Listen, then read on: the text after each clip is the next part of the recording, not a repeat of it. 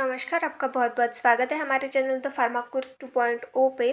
तो हम पढ़ रहे थे फार्मेसी लॉ एंड एथिक्स का चैप्टर नंबर 10 जो कि है कोड ऑफ फार्मास्यूटिकल एथिक्स। इस चैप्टर का कुछ टॉपिक हमने लास्ट लेक्चर में कवर कर लिया था। अगर आपने वो लेक्चर नहीं देखा होगा तो आप हमारे चैनल पर जाकर देख सकते हैं। और अगर आपको हमारी ये कोशिश अच्छी लगती हो तो प्लीज़ हमारे चैनल को लाइक करिए, अपने दोस्तों के साथ भी शेयर करिए और नए हैं तो सब्सक्राइब करिए। तो आज के इस लेक्चर में हम रिमेनिंग टॉपिक पढ़ने वाले हैं। जो भी रिमेनिंग टॉपिक है वो पूरा टॉपिक कवर करने वाले हैं। उसमें से सबसे पहला आज का हमारा टॉपिक होगा code of ethics for pharmacist. तो फार्मासिस्ट के लिए एथिक्स के कुछ कोड यहाँ पर हमें दिए गए हैं, उसके जॉब के रिलेशन में, उसके ट्रेड के रिलेशन में, या फिर उसके प्रोफेशन के रिलेटेड में और मेडिकल प्रोफेशन के रिलेटेड में। तो उन कोड्स के बारे में हम यहाँ पर देखेंगे, उन कोड्स को हम यहाँ पर समझेंगे। तो सबसे पहला है in relation to his job. तो उसके जॉब के रिलेशन में जो भी कोड होते हैं एथिक्स के उसके बारे में देखेंगे। सबसे पहला है स्कोप ऑफ फार्मास्यूटिकल सर्विस। तो जो भी फार्मास्यूटिकल सर्विस होती है, फार्मास्यूटिकल सर्विसेज है, ये प्रॉपर होनी चाहिए, ये अच्छे तरीके से जो है वो परफॉर्म करनी चाहिए।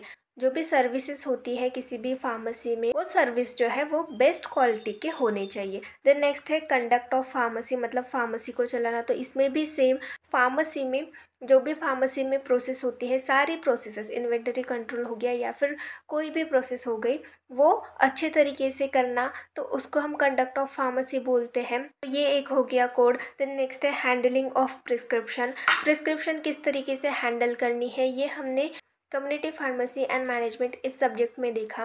तो उसी तरीके से, जिस तरीके से गाइडलाइंस दिए गए हैं, उसी तरीके से जो प्रिस्क्रिप्शन है वो हैंडल करना। तो ये एक कोड हो गया एथिक्स का। देन नेक्स्ट है हैंडलिंग ऑफ ड्रग्स। जो भी ड्रग्स हैं उनको किस तरीके से हैंडल करना है, किस तरीके से उनको स्टोर करके रखना है या फिर यूज़ किस तरीके से करना है, ये सारी चीज़ें जो है वो भी हमने देखी। तो ये एक कोड हो गया। देन नेक्स्ट है अप्रेंटाइज फार्मासिस्ट। तो इस तरीके के ये कोड्स होते हैं फार्मासिस्ट के लिए, उसके जॉब से रिलेटेड, मतलब उसके सर्विस में जो भी उसके काम है, फार्मेसी को कंडक्ट करना हो, प्रिस्क्रिप्शन को हैंडल करना हो, ड्रग्स को हैंडल करना हो, तो ये सारी जो चीज़ें हैं फार्मासिस्ट ने अच्छे तरीके से करना चाहिए। जितना वो अपना बेस्ट दे सकता है उन चीज़ों को करने के लिए, उतना उसने अपना बेस्ट वहाँ पर देना चाहिए और अच्छी तरीके से जो भी सर्विस है, जो भी काम है फार्मासिस्ट के, वो करने चाहिए। तो इस तरीके से उसके जॉब से रिलेटेड ये कुछ कोर्स हो गए। देन नेक्स्ट है in relation to his trade. तो उसके ट्रेड के रिलेशन में यहाँ पर हम देखेंगे उसकी जो भी बिजनेस है उसके रिलेटेड हम यहाँ पर देखेंगे। तो सबसे पहला है प्राइस स्ट्रक्चर। तो प्राइस स्ट्रक्चर मतलब क्या हो गया, जैसे कोई भी फार्मासिस्ट ड्रग डिस्पेंस कर रहा है, तो ड्रग डिस्पेंस करते समय जो भी प्राइस है ड्रग की, वो एक सफिशिएंट, मतलब फेयर प्राइस हो। ऐसे ना हो कि जो भी पेशेंट ले रहा है उसको बहुत ज़्यादा प्राइस में आप दे रहे हो, तो ऐसा नहीं होना चाहिए। जो भी प्राइस है वो प्रॉपर होनी चाहिए, अफोर्डेबल होनी चाहिए। किसी को भी अगर फार्मासिस्ट ड्रग डिस्पेंस कर रहा है तो एक अफोर्डेबल प्राइस में देना चाहिए। ऐसा नहीं कि उनको बहुत ज़्यादा हाई प्राइस में वो डिस्पेंस कर रहा है, ऐसी चीज़ें नहीं होनी चाहिए। तो उसका प्राइस स्ट्रक्चर जो है वो एक अफोर्डेबल सिस्टम में होना चाहिए। देन नेक्स्ट है फेयर ट्रेड प्रैक्टिस। तो फेयर ट्रेड प्रैक्टिस मतलब जो भी वो अपना बिजनेस चला रहा है, जो भी अपना काम कर रहा है, तो वो जो प्रैक्टिस है वो फेयर होनी चाहिए, उसमें कोई गलत काम इंक्लूड नहीं होना चाहिए। जैसे कि एक मेडिसिन है उसके ऊपर दूसरी मेडिसिन फ्री, एक टॉनिक है उसके ऊपर दूसरी टॉनिक फ्री, इस तरीके की प्रैक्टिसेस नहीं होनी चाहिए। अपना जो बिजनेस है वो बढ़ाने के लिए इस तरीके के जो प्रैक्टिसेस हैं वो नहीं होने चाहिए। एक फेयर ट्रेड प्रैक्टिस जो है वहाँ पर होनी चाहिए। देन नेक्स्ट है परचेस ऑफ ड्रग। जो भी परचेसिंग हो रही है ड्रग की वो भी फेयर होनी चाहिए। जो भी ड्रग परचेस कर रहे हैं उनकी क्वालिटी हाई होनी चाहिए, हाई क्वालिटी के ड्रग ही परचेस करने हैं। नेक्स्ट है हॉकिंग ऑफ ड्रग्स। तो हॉकिंग ऑफ ड्रग्स मतलब क्या होता है, घर घर जाके ड्रग्स को सेल करना। ये चीज़ नहीं होनी चाहिए किसी भी बिजनेस में। जैसे मतलब ये जो फार्मेसी का बिजनेस है, जैसे ड्रग्स हो गए, तो इनका आप घर घर जाकर बेच नहीं सकते, सेल नहीं कर सकते, ये प्रैक्टिस यहाँ पर नहीं होनी चाहिए। देन नेक्स्ट है एडवर्टाइजिंग एंड डिस्प्लेस। कोई भी गलत एडवर्टाइजमेंट नहीं करनी है, किसी भी ड्रग्स के रिलेटेड कोई गलत एडवर्टाइजमेंट नहीं होनी चाहिए। तो ये एक कोड हो गया फार्मासिस्ट के लिए। तो इस तरीके से ये कोड्स होते हैं एथिक्स के फार्मासिस्ट के लिए उसके ट्रेड के रिलेशन में। देन नेक्स्ट है in relation to medical profession. तो उसके मेडिकल प्रोफेशन के रिलेशन में यहाँ पर हम देखेंगे कुछ कोड्स हैं यहाँ पर एथिक्स के, उनके बारे में देखेंगे। तो सबसे पहला है प्रोफेशनल लिमिटेशन। तो लिमिटेशंस क्या है उसके बारे में यहाँ पर दिया गया है, उसके बारे में देखेंगे। Never make any secret contact and agreements. तो कोई भी सीक्रेट कॉन्टैक्ट और एग्रीमेंट्स नहीं करने हैं। उसका जो मेडिकल प्रोफेशन है उसके अंदर कोई भी सीक्रेट कॉन्टैक्ट और एग्रीमेंट्स जो है वो नहीं करने हैं। First aid to victims of accident and in emergencies.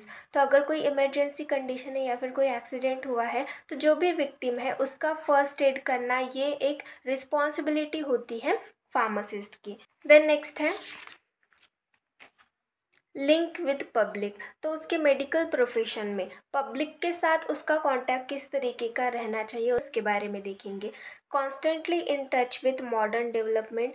तो मॉडर्न डेवलपमेंट मतलब जो भी न्यू अपडेट्स आते हैं या फिर जो भी न्यू ड्रग्स लॉन्च होते हैं, तो जो भी डेवलपमेंट हो रही है उसके कॉन्स्टेंटली टच में रहना चाहिए और उसका फ़ायदा पब्लिक को हो ये देखना चाहिए। देन नेक्स्ट है expert in field of pharmacy. तो फार्मेसी की फील्ड में एक्सपर्ट बनना है। तो एक्सपर्ट कैसे बनेंगे, जो भी अपडेट है, जो भी आसपास सराउंडिंग चीज़ें हो रही है वो ऑब्ज़र्व करना, जो भी न्यू मेडिसिन लॉन्च हो रही है उसके बारे में इंफॉर्मेशन देखना, उसके बारे में इंफॉर्मेशन जानना, हर ड्रग्स के बारे में इंफॉर्मेशन पता रहना। तो इससे क्या होगा, जो नॉलेज है वो बढ़ेगा जिसकी वजह से फार्मेसी की फील्ड में एक्सपर्ट बन सकते हैं। और ये जो चीज़ है इसकी वजह से पब्लिक को आप उस तरीके से काउंसिल कर सकते हैं, उस तरीके से बता सकते हैं जिसकी वजह से जो पब्लिक है उनकी केयर बढ़ेगी, उनके आउटकम्स अच्छे आएंगे। तो इस तरीके से ये एक चीज़ हो गई। देन नेक्स्ट है एजुकेट द पब्लिक। अब फार्मासिस्ट को नॉलेज होगा तो वो पब्लिक को भी एजुकेट करेगा, सही एजुकेशन देगा। तो ये एक चीज़ हो गई एजुकेट द पब्लिक। तो इस तरीके से ये कुछ कोड होते हैं मेडिकल प्रोफेशन से रिलेटेड। देन नेक्स्ट है in relation to his profession. तो उसके प्रोफेशन के रिलेटेड यहाँ पर कुछ कोड्स दिए गए हैं, उनके बारे में देखेंगे। सबसे पहला है observe law and ethical principles. तो जो भी लॉ है और इथिकल प्रिंसिपल्स दिए गए हैं उनको ऑब्जर्व करना और उनके हिसाब से ही काम करना। जो भी लॉ है, जो भी रूल्स है उनको ब्रेक नहीं करना है, उनको ऑब्जर्व करके, जो भी इथिकल प्रिंसिपल्स है उनको ऑब्जर्व करके उनके हिसाब से ही काम करना है। देन नेक्स्ट है help and cooperate the fellow pharmacist. तो आपके साथ में जो भी आपका फेलो फार्मासिस्ट है उनको हेल्प करना, कोऑपरेट करना, उनको आपकी ज़रूरत है तो उस कंडीशन में उनको हेल्प करना, ये एक चीज़ हो गई। देन नेक्स्ट है फेयर नॉलेज ऑफ लॉ। तो लॉ से रिलेटेड एक फेयर नॉलेज होना चाहिए, मतलब जो भी रूल्स बताए गए हैं उनका सही नॉलेज आपको होना चाहिए। रूल्स में क्या बताया गया है ये सारी चीज़ें आपको पता रहनी ज़रूरी है और सही तरीके से। ऐसा नहीं कि जो भी लॉ है उसका एक गलत मीनिंग आप निकाल रहे हो, ऐसा नहीं होना चाहिए। एक फेयर नॉलेज होना चाहिए लॉ से रिलेटेड। देन नेक्स्ट है should have up to date knowledge. तो अप टू डेट नॉलेज होना चाहिए। अब अप टू डेट नॉलेज मतलब कोई मेडिसिन है जो कि आज रिलीज़ हो रही है तो उस मेडिसिन के रिलेटेड आपको नॉलेज होना चाहिए, या फिर आपके आसपास जो भी चीज़ें हो रही है, कोई न्यू डिसीज़ कंडीशन ऑकर हो रही है तो उस कंडीशन के बारे में भी पता रहना चाहिए आपको। तो इस तरीके से अप टू डेट नॉलेज आपके पास होना चाहिए। देन नेक्स्ट है एसोसिएट विथ ऑर्गेनाइजेशंस। तो जो भी ऑर्गेनाइजेशंस हैं उनके साथ एसोसिएटेड रहना चाहिए जो कि फार्मेसी फील्ड के बेटरमेंट के लिए काम करती हैं, ऐसे ऑर्गेनाइजेशंस के साथ एसोसिएटेड रहना चाहिए। तो इस तरीके से ये कुछ कोड्स हो गए फार्मासिस्ट के प्रोफेशन के रिलेटेड। तो इस तरीके से यहाँ पर हमने कोड्स देखे। देन नेक्स्ट हम देखेंगे फार्मासिस्ट ओथ। फार्मासिस्ट ओथ मतलब शपथ रहती है, शपथ लेनी पड़ती है ये। तो कौन कौन से शपथ लेनी पड़ती है उसके बारे में देखेंगे। फार्मासिस्ट ओथ कौन कौन से होते हैं उनके बारे में देखेंगे। तो सबसे पहला है I swear by code of ethics of pharmacy council of India in relation to community and shawl act as an integral part of the health care team. तो यहाँ पर क्या बोला गया है कि आई स्वेयर मतलब मैं शपथ लेता हूँ bye code of ethics of pharmacy council of India in relation to community. तो कम्युनिटी के रिलेशन में फार्मेसी काउंसिल ऑफ इंडिया ने जो भी कोड बनाए हैं एथिक्स के उनको देख के मैं शपथ लेता हूँ कि मैं act as an integral part of health care team, कि मैं एक इंटीग्रल पार्ट करके काम करूँगा, हेल्थ केयर टीम में एज अ इंटीग्रल पार्ट करके काम करूँगा। तो ये एक शपथ हो गई। देन नेक्स्ट है I shall uphold the laws and standards governing my profession. तो उसके प्रोफेशन, जो भी फार्मासिस्ट का प्रोफेशन है, जो भी फार्मासिस्ट के प्रोफेशन के रूल्स रेगुलेशन है, जो भी स्टैंडर्ड्स है, जो भी लॉज है, उसको अपहोल्ड करके रखूँगा, उसको हमेशा अपहोल्ड करके रखूँगा। ये एक ओथ होती है। देन नेक्स्ट है, आई shawl strive to perfect and enlarge my knowledge to contribute the advancement of pharmacy and public health.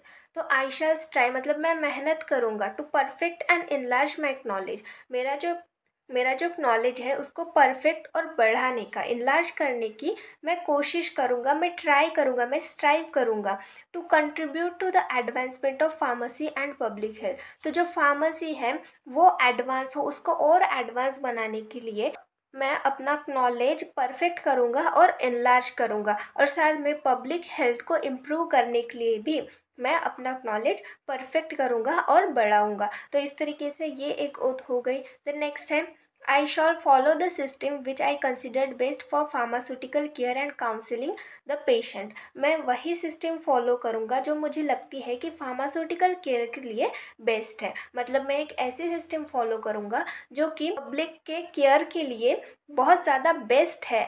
ऐसी जो सिस्टम है मैं उसी को फॉलो करूँगा और पेशेंट्स को काउंसिल करूँगा प्रॉपर तरीके से। देन नेक्स्ट है, आई shawl एंडेवियर to discover and manufacture drugs of quality to alleviate suffering of humanity. तो आई शैल एंडेवियर मतलब सेम, मैं मेहनत करूँगा to discover and manufacture drugs.